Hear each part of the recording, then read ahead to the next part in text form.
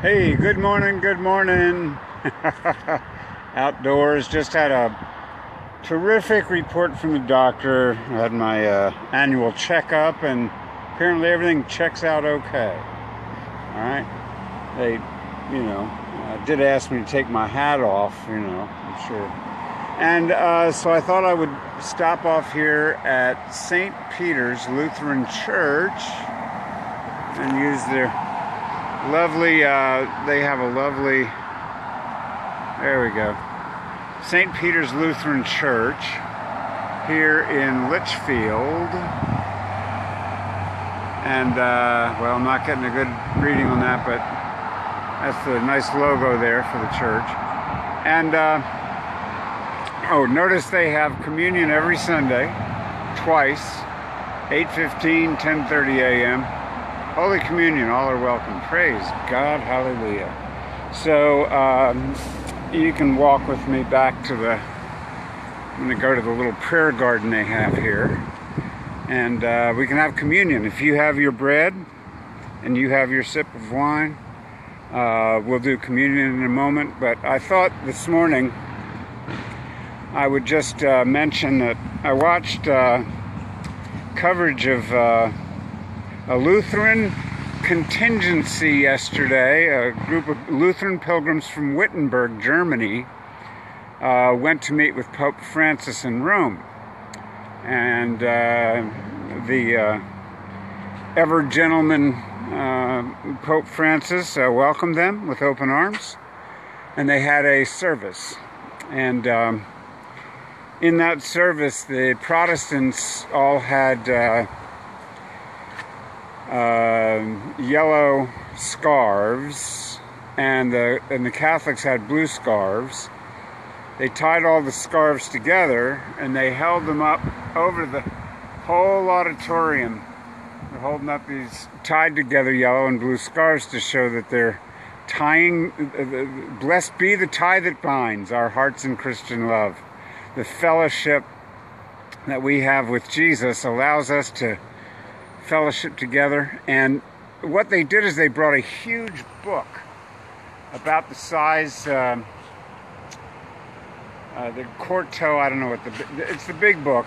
It took two men to carry the book up to the Pope, and they said, 400 years ago, Luther nailed the 95 Theses to the door of the wall, to the door of the cathedral, and, Luther made his departure from Catholicism, and eventually was part of the cause for the leadership of the Reformation. And then, while there were, about 5 million Catholics that left the Catholic Church, in Guadalupe, Mexico, there was a miracle happening simultaneously where there were 9 million that were added at the same time in Mexico to the Catholic Church. So, it's kind of fun to have those facts and figures, But here they brought a new book, and they called it a thesis. And the thesis they presented to the Pope had to do with reunifying Catholic believers and Lutheran believers. And just a quick story, after answering many questions from the Lutherans, the Pope said, "Now I have a question for you. Which is greater, Lutherans or Catholics?" The place erupted into cheers and hand claps.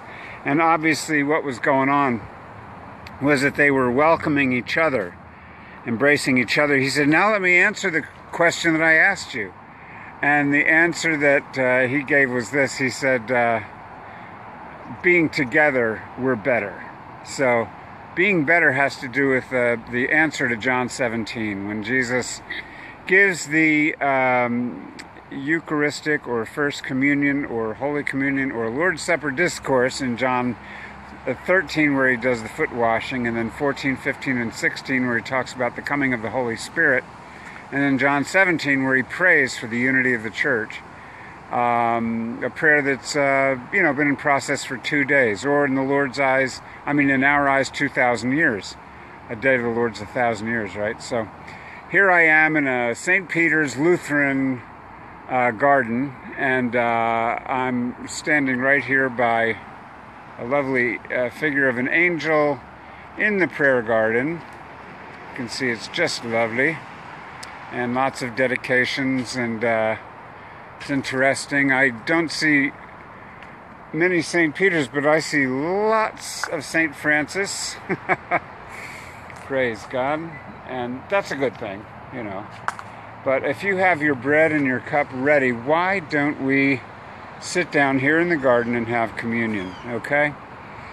And as we do, remember that the communion table is an open table. Jesus says, "Come to me, all you who labor and are heavy laden, I'll give you rest."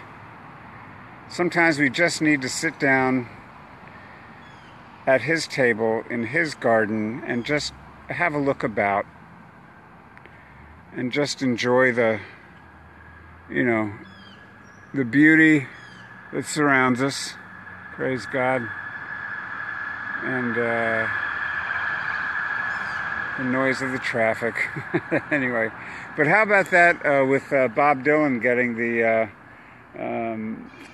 getting that award yesterday? That's fantastic. The Nobel Peace Prize.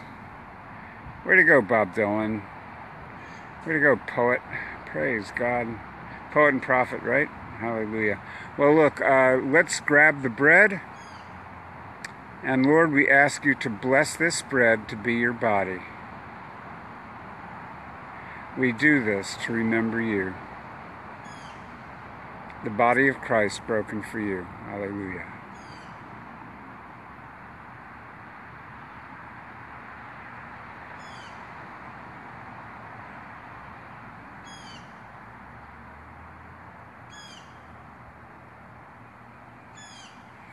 Praise God. And if you've got your wine, praise God.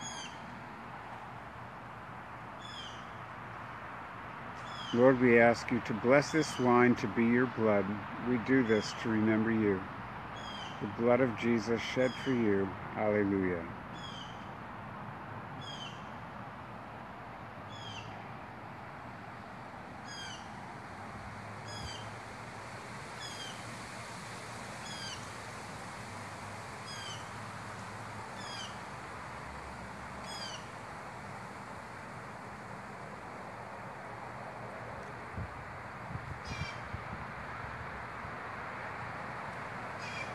Praise God. Well, in the bread this morning I saw a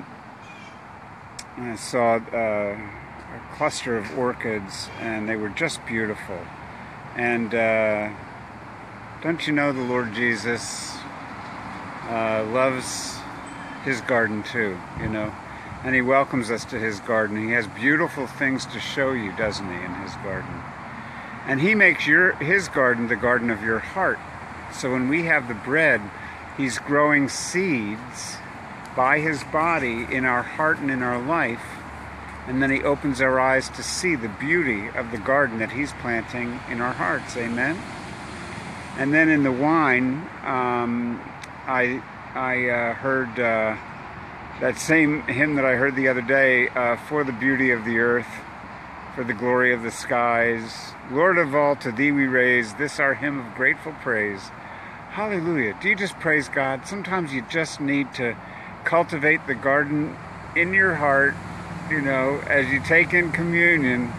Praise cultivates and tills the ground, making room for all the glorious seeds of his body, of the bread of life, to take root in the gardens of your heart, and then to water it with the wine of his blood. And his blood causes eternal things to grow. Amen? It doesn't stop. Praise God. The little piece of bread, it keeps multiplying. The little sip of wine, it becomes more and more vintage. You know, it's heaven vintage, you know. Hello, Connie. Hello, Amy. Praise God. Hello, Camille. Praise God. Hello, Seema from India. Praise God. And, you know, we just give thanks. Lord, right now we just give thanks and we pray for each person, Lord, that you would bless the communion that they took today. And Lord, that you would show them, each one of us, Lord God, what it is that you've planted within us. Open our eyes that we might recognize Jesus. And when we do, Lord, that we would see what it is that you have prepared for us at your table. And in the wine, Lord, that we would listen for your voice. That you would hear the voice of our praise. That, Lord, we would join the heaven's choir, heaven's chorus, and just join the praises in heaven, on earth as in heaven. Hallelujah. We praise you, Lord. We give you glory. We give you honor.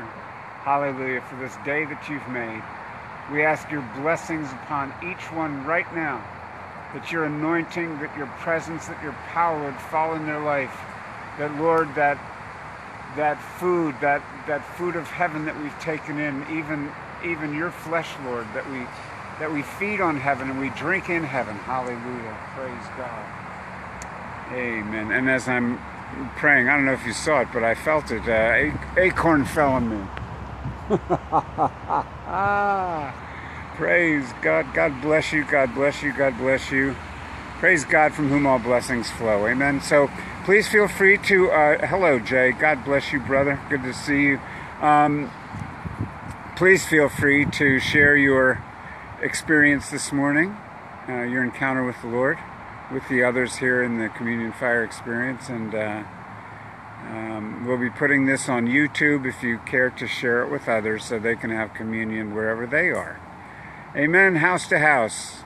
This morning, we're at the big Lutheran house. Hallelujah. St. Peter's Lutheran Church. Tonight they're having a silent auction here. I guess, like, you know, baskets and cookies and things like that. So if you're in the area and you like silent auctions. But meanwhile, back through the garden, we head back toward the car. After getting a good report from the doctor, now we have an even better report from Jesus. Hallelujah. Anyone wave goodbye to the angel? All right, here we go.